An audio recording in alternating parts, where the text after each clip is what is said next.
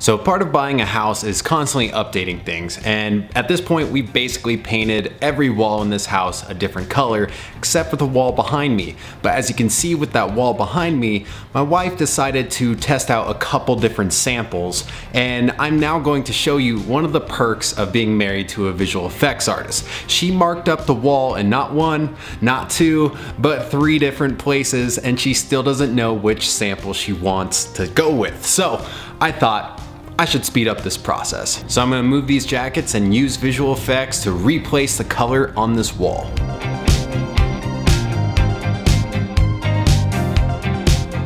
Alright, so if you want to know how I created that, here's a quick breakdown, but first let me send off the photo to my wife so we can see what she says. I think this might help you choose a color. Alright, so take a still of the wall that you want to change the paint color on. And if you're doing a video, make sure you color correct it before you bring it into After Effects, because there's no sense in changing these colors when it's not accurate to how the paint actually looks. But if you're taking a photo, just make sure it looks similar to how we see it in our eyes. Now you're gonna create a new composition with that still image, and it only needs to be 1 frame long since it's just going to be another still image. Now duplicate that image and rotoscope and mask everything that's touching the wall so that we can keep it there, or you can rotoscope and mask the wall out. I just decided to rotoscope the door, the mirror, all that stuff. Now I create another duplicate of the original layer to create a little mask around the paint sample so I can use it to compare for the color that we're going to create on the wall. I then created a new solid and moved it under the rotoscope layer and then added fractal noise. So therefore the color of the solid doesn't matter. So now we have a fractal pattern where our wall used to be,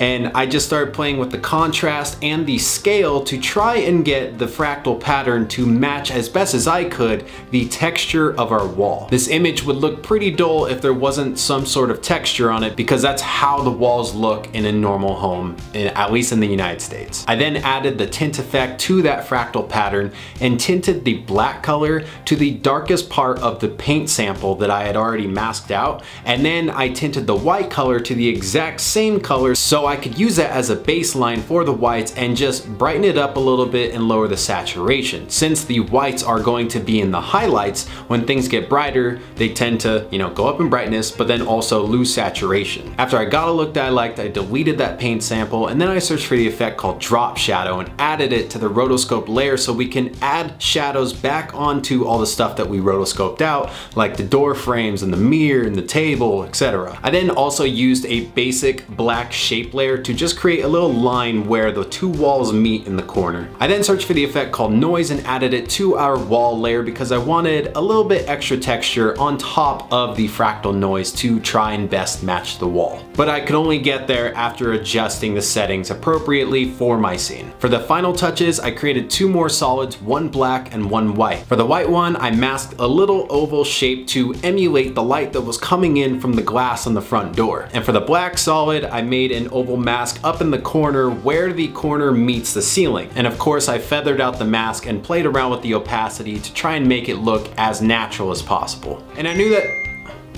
Oh, she texted back. That's cool. How did you do that? You can watch my video when it comes out. Anyway, I knew the images didn't have to be perfect, just a good representation of what the paint would look like across the wall with about 90 to 95% fidelity. Now, if she'd just tell me which one she likes better, we could wrap up this video. Oh, here we go.